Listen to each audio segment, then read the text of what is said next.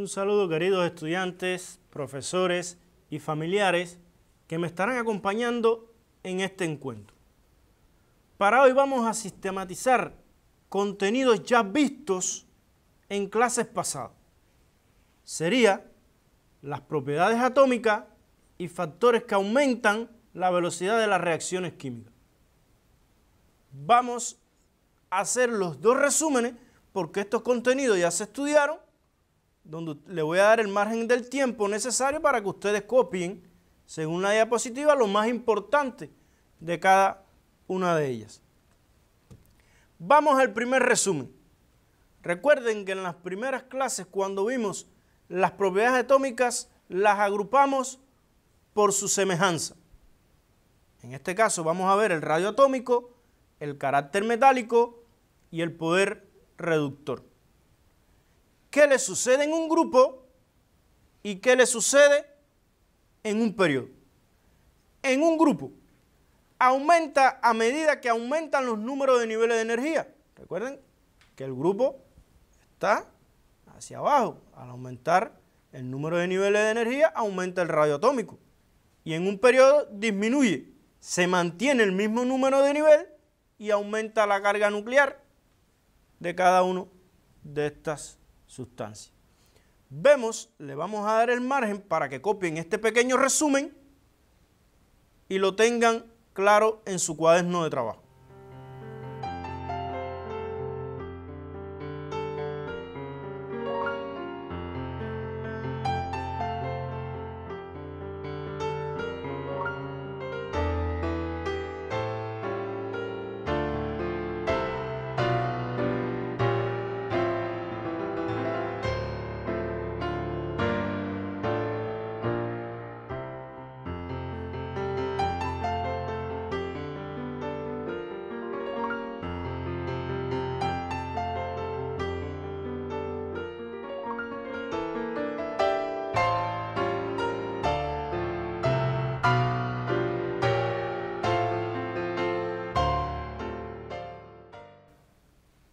De ahí pasaríamos al segundo resumen, donde estarían las demás propiedades. Vemos la electronegatividad, la energía de ionización, el carácter no metálico y el poder oxidante. ¿Qué le pasa en un grupo y qué le pasa en un periodo? En un grupo disminuye a medida que el radio atómico aumenta, o aumenta el tamaño del átomo, como quieran decirlo ustedes. Y en un periodo aumenta a medida que el radio atómico disminuye. Recuerden que aquí aumenta la carga nuclear y se le vio claro en la explicación que se dio al comienzo de este contenido en las clases pasadas. Le damos otro tiempo necesario que ustedes copien este pequeño resumen.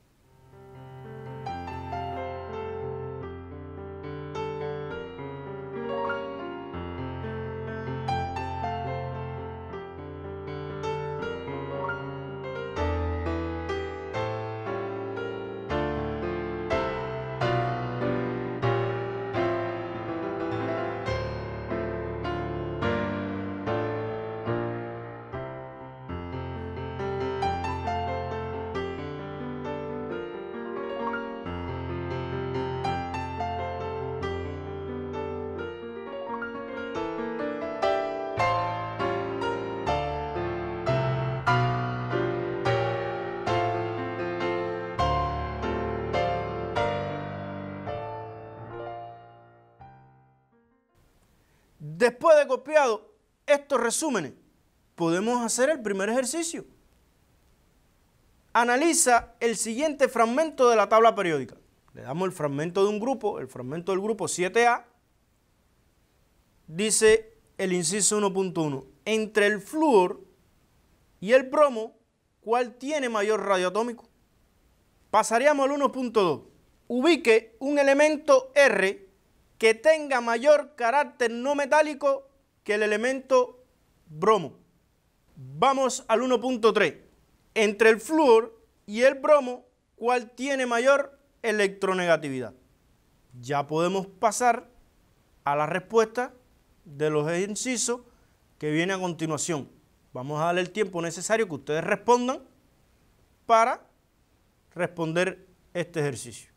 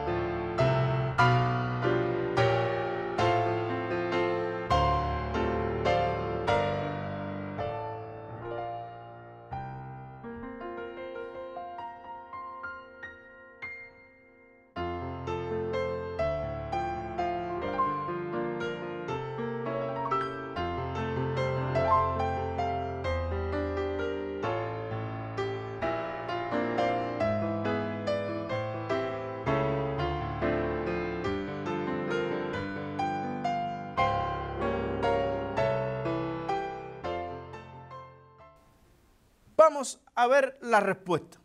En el 1.1, el bromo, ya que aumenta el radio atómico, el tamaño del átomo y el número de niveles de energía. Le estoy dando parámetros que ustedes puedan responder según la justificación.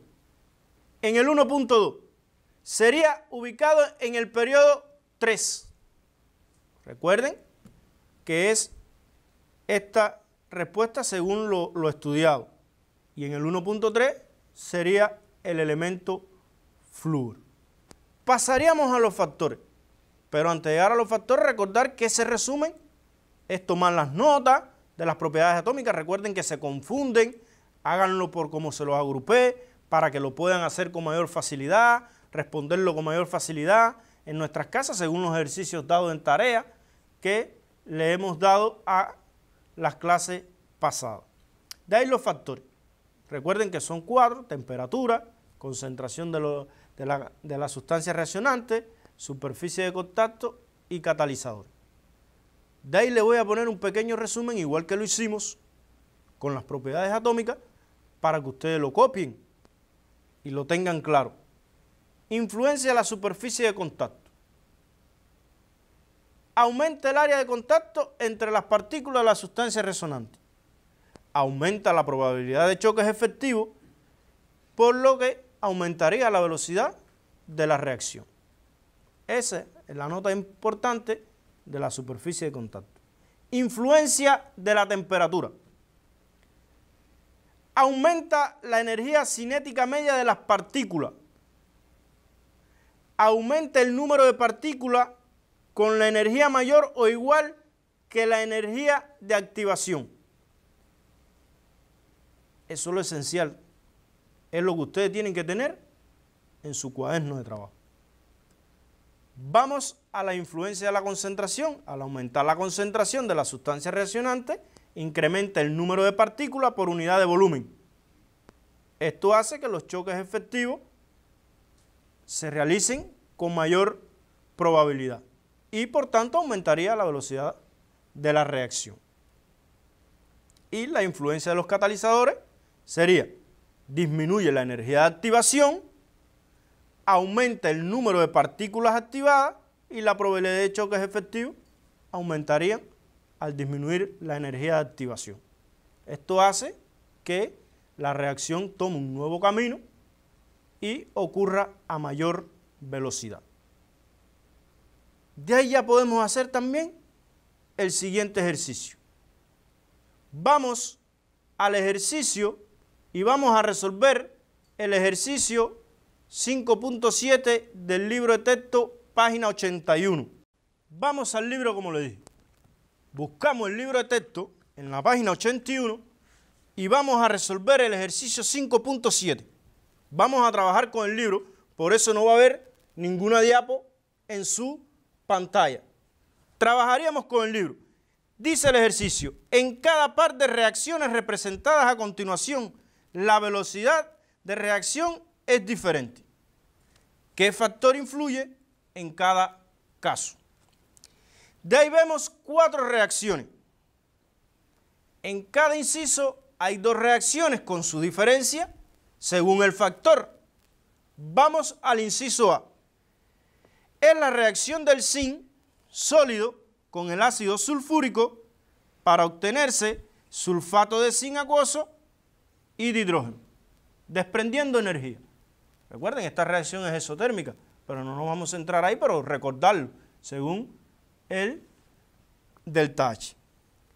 Aquí le dan una reacción que el zinc está en granalla y el zinc está en polvo. ¿Qué factor se pone de manifiesto? Mirándolo, se ve claro la superficie de contacto entre las partículas de la sustancia reaccionante. En este caso, ¿en cuál ocurre a mayor velocidad? En la que se encuentra el zinc en polvo. Este ejercicio fue orientado como tarea, por eso lo estoy aclarando aquí, para el que tuvo alguna duda, ya va a ir estudiando y resolviendo este ejercicio. Vamos al inciso B, igual, le dan 2 reacciones, en una le dan la temperatura a 20 grados Celsius y en otra a 400 grados Celsius. Se ve claro en cuál de los dos ocurre a mayor velocidad, sería en la que tiene mayor temperatura, 400 grados Celsius, que sería la ecuación número 2. Vamos al inciso C, igual, 2 reacciones, en este caso le dan los valores de las concentraciones, en una la concentración del monóxido de nitrógeno, que es 10 a la menos 2 mol litro a la menos 1, y el otro valor de la concentración del monóxido de nitrógeno, 10 a la menos 6 mol litro a la menos 1. Recuerden que estos valores negativos, el mayor es el que más cerca esté del 0, en este caso, ¿cuál sería mayor? Entre 10 a la menos 2 y 10 a la menos 6, sería 10 a la menos 2. Es el de mayor valor, entonces ocurre a mayor velocidad en la primera reacción. Y la tercera reacción, que se ve que se introduce un catalizador. En este caso sería V2O5, que se lo ven ahí, sería el catalizador. ¿En cuál de las dos ocurre a mayor velocidad? Sería en la primera. Podemos también argumentar por qué ocurre a mayor velocidad en el caso que usted haya respondido, si haya sido en la primera reacción, en la segunda reacción del inciso A, en la que ocurre a mayor velocidad, porque al aumentar la superficie de contacto, aumentan los choques efectivos entre las partículas de la sustancia reaccionante y aumentaría la velocidad de la reacción. Esta ocurre a mayor velocidad que en la que el zinc se encuentra en granalla. Vimos este ejercicio del libro de texto, trabajamos con el libro de texto, un ejercicio combinado con los 4 factores, por eso se los traje, porque se había quedado como tarea para que ustedes lo resolvieran. Visto esto ya podemos realizar un ejercicio integrador, donde podemos mezclar contenido de clases pasadas con el contenido que estamos viendo en la clase de hoy.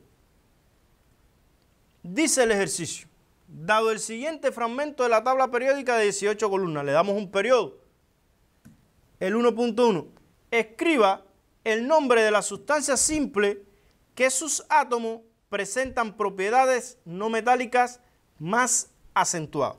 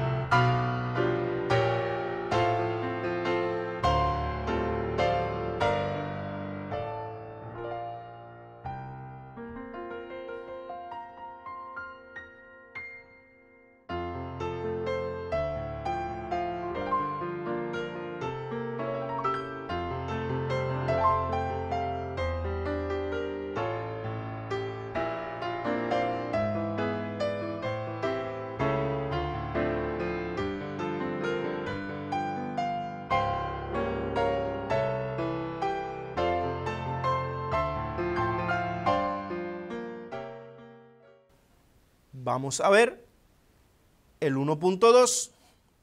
¿Cuál de las sustancias simples, sodio o aluminio, presentan propiedades reductoras más acentuadas? Argumente.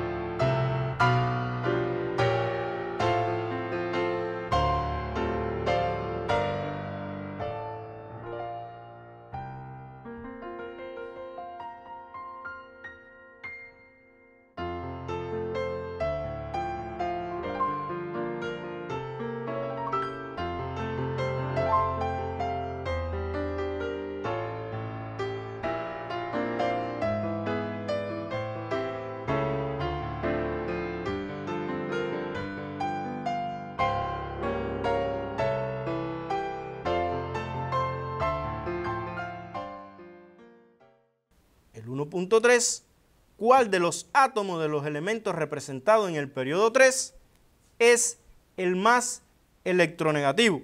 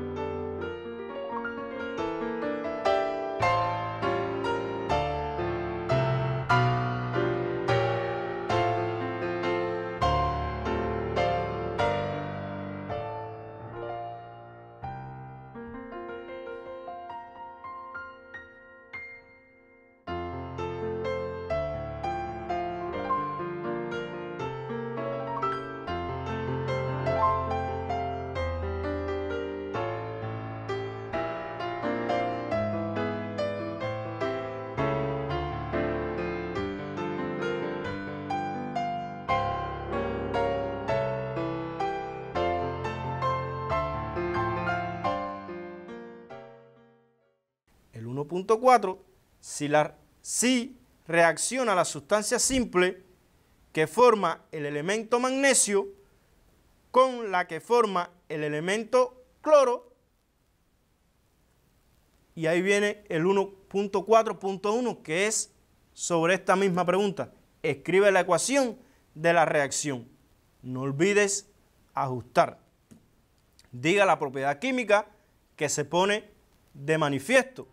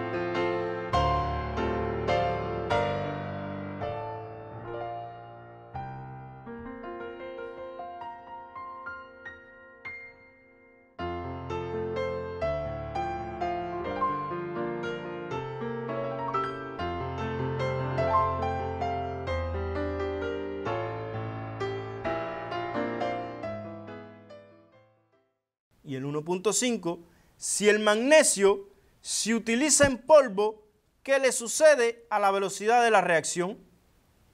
Diga el factor que se pone de manifiesto y justifique lo antes planteado.